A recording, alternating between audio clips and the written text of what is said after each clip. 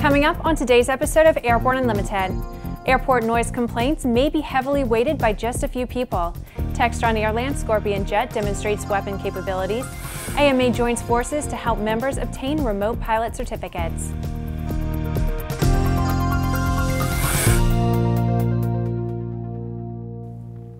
I'm Bree Cross. It's October 24th, 2016, and this is Airborne Unlimited. A new study released by the Makeda Center at George Mason University finds that most complaints about airport noise come only from a handful of people, and that the balance between noise abatement and the economic benefits of an airport has been heavily tilted towards those who complain.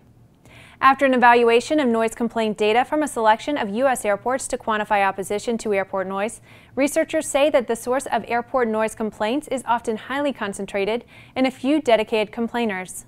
For example, the researchers cite data from 2015 that shows that 6,852 of the 8,760 complaints regarding Ronald Reagan Washington National Airport originated from one residence.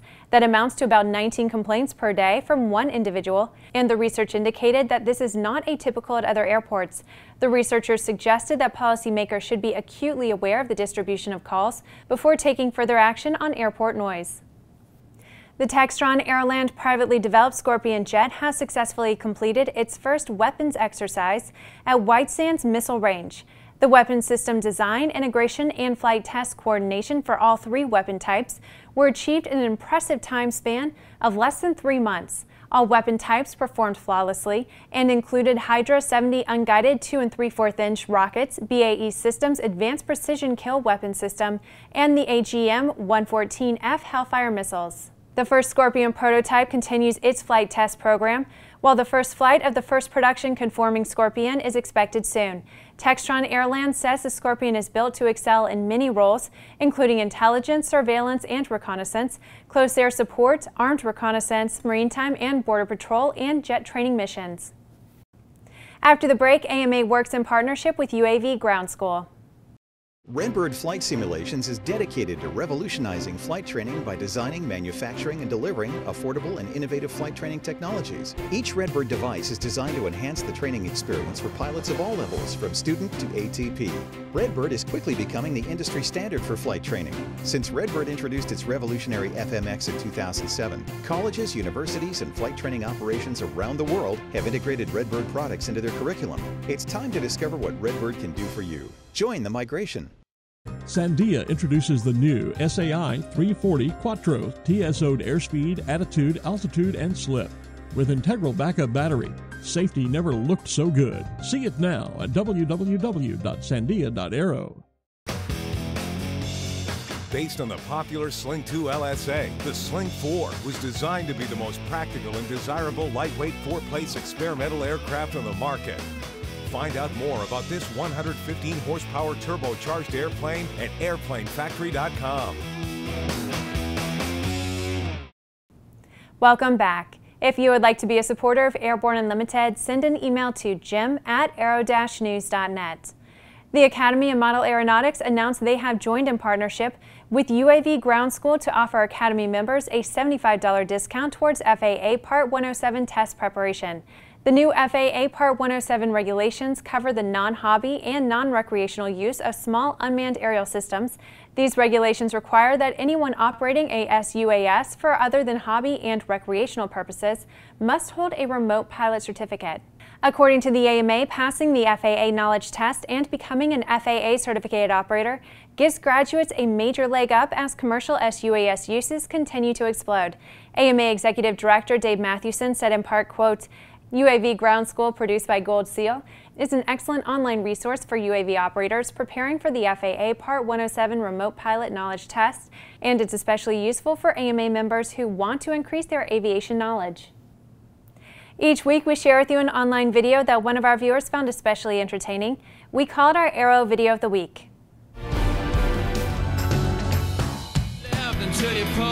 Final liftoff of Atlanta. While at EAA AirVenture 2016, we saw a new home-built design that is on the leading edge of triple airfoil technology. Watch the video and you'll see what we mean. Search Take Flight with Commuter Craft on YouTube. After these messages, EAA's Spirit of Aviation mobile experience to debut at NBAA. There's a difference between charting a steady course and pushing for the ceiling. And for nearly a century, Hartzell Propeller has been defining that difference. It's in our passion for engineering and research and our dedication to testing the limits of performance. We are built on honor. We are Hartzell Propeller.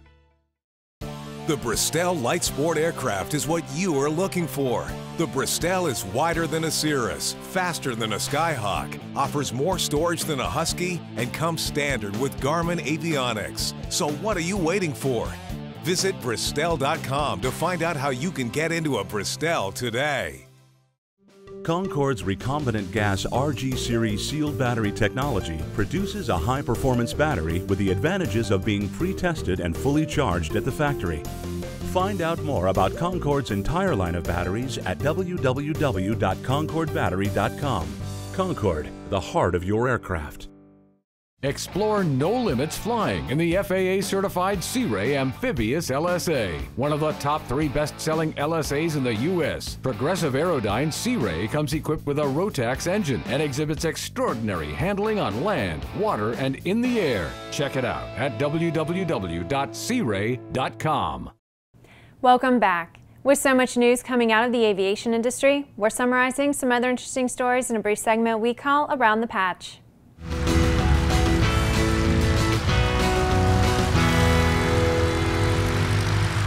EAA's Spirit of Aviation mobile experience trailer is bringing EAA's mission and passion for aviation to the NBAA Business Aviation Convention and Exhibition in Orlando next week. It is designed to bring the EAA brand to aviation enthusiasts through hands-on, member-tested activities. A Bell 429 helicopter is featured in this season's Red Bull TV series, The Horn. The Red Bull TV 6-part original docuseries is shot through the first responders' eyes and set in the shadows of the most treacherous terrain of Switzerland's Matterhorn Mountain. 2 pilots from Greenville, South Carolina have been presented with the FAA's Wright Brothers Master Pilot Award. David Allen Jr. and Gerald Gage received the prestigious award due to their record of over 50 years of safe flying. General Atomics announced that the U.S. Department of Homeland Security, Customs, and Border Protection now has automatic takeoff and landing capability in their Predator B Guardian aircraft fleet. This system is designed to increase safety and efficiency of air crews.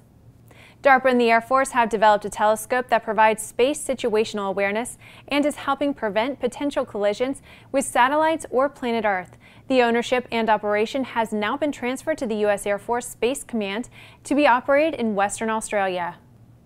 Well, that's the trip around the patch. Now let's move on to the rest of the news. Based on images from NASA's Mars Reconnaissance Orbiter shown on GeekWire.com, there is a smoking hole on Mars that is the final location of the European Space Agency's Schiaparelli Mars lander. In other words, the Schiaparelli probe did indeed bite the Martian dust. According to the report, images of the planned landing area for the probe clearly show before and after pictures of a black spot that appears to be about 50 feet wide and 130 feet long. The space agency is quoted as saying, "This is interpreted as arising from the impact of the Schiaparelli module itself, following a much longer freefall than planned after the thrusters were switched off prematurely." In addition to what appears to be the crash site, a bright spot on the surface has also appeared about 1/2 mile south of the suspected impact site that is thought to be the probe re-entry parachute. The European Space Agency is planning to land a Mars rover on the planet in the year 2020. Careful examination of what occurred with the failed landing of the probe will be factored into this next ambitious project. Well, that's our program for today. Remember that Airborne Unlimited is streamed daily Monday through Friday with additional breaking news bulletins for important stories that fall outside of our normal deadlines. If you're watching us on YouTube, please subscribe and don't forget to check us out on Facebook and Twitter. Get comprehensive real-time 24/7 coverage of the latest aviation and aerospace stories anytime at aero-news.net. We'll see you tomorrow.